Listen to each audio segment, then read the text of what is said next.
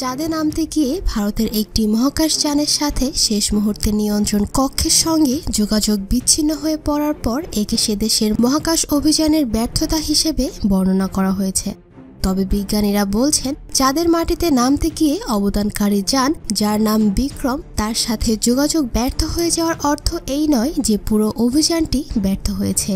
বিস্তারিত শুরু করার আগে আমাদের চ্যানেলটি সাবস্ক্রাইব করুন এবং পাশের বেল আইকনটি ক্লিক করুন আমাদের নতুন ভিডিওগুলি দেখার জন্য। কলকাতার বিড়লা প্ল্যানেটোরিয়ামের সাবেক প্রধান ও মহাকাশবিদ ডক্টর বিপি দুয়ারি বিবিসিকে বলেন, চাঁদ প্রদক্ষিণকারী মহাকাশযান যার নাম চন্দ্রযান-2 সেটি কিন্তু এখনও চাঁদকে ঘিরে ঘুরছে। এই যানটি উড়ে যাওয়ার সময়ই একমাত্র জানাতে পারবে যে এই বিক্রমের ভাগ্যে আসলে কি ঘটেছে। তিনি বলেন, এখন বিক্রমের অবস্থা কি কিংবা কি ঘটেছে সেটা এই মুহূর্তে কেউই বলতে পারছেন না, কারণ তার সঙ্গে কোনো রকম বেতার যোগাযোগ করা আর যায়নি।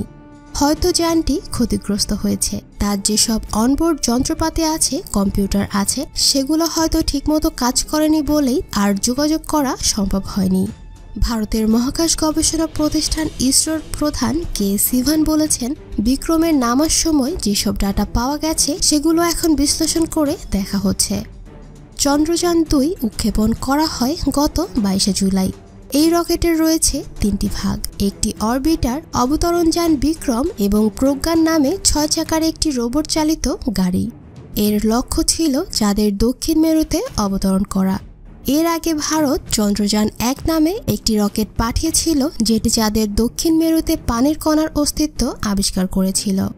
ভারতীয় বিজ্ঞানীরা আশা করেছিলেন চন্দ্রযান-2 তাদের সেই আবিষ্কারকে আরও এক ধাপ এগিয়ে নেবে। চাঁদের দক্ষিণ মেরু সূর্যের কাছ থেকে আড়াল থাকে বলে সেখানে তাপমাত্রা কম এবং সেখানে পানির অস্তিত্ব খুঁজে পাওয়ার সম্ভাবনা বেশি বলে বিজ্ঞানীরা মনে করেন। এখন চলুন জানা যাক চন্দ্রযান-2 থেকে কিভাবে বিচ্ছিন্ন হয়েছিল যোগাযোগ। চন্দ্রযান-2 গত 20 আগস্ট চাঁদের কক্ষপথে প্রবেশ করে। শনিবার ভারতীয় সময় রাত 1টায় প্রায় 35 কিলোমিটার উচ্চতা থেকে এটি অবতরণ শুরু করে। মহাকাশ গবেষণা প্রতিষ্ঠান ইসরো এই সফট ল্যান্ডিংয়ের দৃশ্য সরাসরি সম্প্রচার করতে শুরু করে। টানটান উত্তেজনায় ভরা নিয়ন্ত্রণ কক্ষের কাচের দেয়ালের ওপারে উপস্থিত ছিলেন ভারতের প্রধানমন্ত্রী নরেন্দ্র মোদী। কিন্তু শেষ মুহূর্তে 2.1 কিলোমিটার উচ্চতায় থাকার সময় মহাকাশ যানের সঙ্গে ইসরোর নিয়ন্ত্রণ কক্ষের বেতার যোগাযোগ বিচ্ছিন্ন হয়ে পড়ে। ক্ষুব্ধ হয়ে যান ইসরোর বিজ্ঞানীরা। চলুন এই অবতরণের ব্যর্থতার কিছু সম্ভাব্য কারণ দেখে নেই।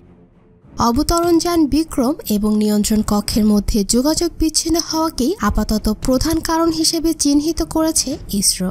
তারা বলছে, সব তথ্য উপাত্ত বিশ্লেষণের পরেই জানা যাবে বিক্রমের অবতরণে কেন সমস্যা হয়েছিল। তবে এই ঘটনার পর জাতির উদ্দেশ্যে দেওয়া এক ভাষণে প্রধানমন্ত্রী মোদী কিছুটা ইঙ্গিত দিয়েছেন এই বলে যে অবতরণ যানটি সম্ভবত প্রয়োজনের চেয়ে বেশি দ্রুত গতিতে অবতরণের সময় চাঁদের বুকে আছড়ে পড়ে। তিনি আরও বলেন, ইতিহাসবিদরা যদি আজকের দিনটির কথা লিখে রাখেন তাহলে তারা নিশ্চিন্তভাবেই বলবেন যে কল্পনা আমরা করেছি তাতে অনুপ্রাণিত হয়ে চন্দ্রযান তার যাত্রার শেষ ধাপে চাঁদকে আলিঙ্গন করতে গিয়ে ছাপিয়ে পড়েছে।